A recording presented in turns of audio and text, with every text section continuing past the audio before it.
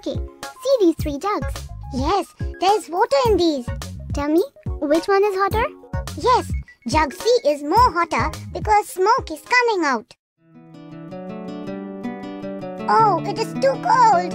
Yeah, it is very cold. But can we touch everything by our hand to check the heat? No, it is dangerous. We may hurt our hand. Yes, you're right. Do you know why things are hot or cold? Oh, it depends upon amount of heat in a thing. You're right. It is called temperature. Η θερμότητα μεταφέρεται με αγωγή, με ρεύματα και με ακτινοβολία. Το πείραμα που ακολουθεί δείχνει τη μετάδοση της θερμότητας με αγωγή.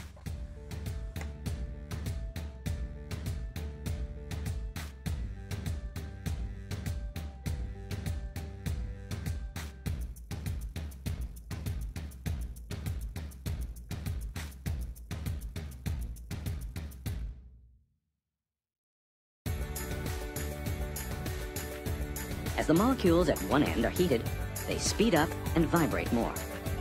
These molecules transfer energy to the molecules next to them, which become excited and move more rapidly. These molecules, in turn, excite the molecules next to them, and so on.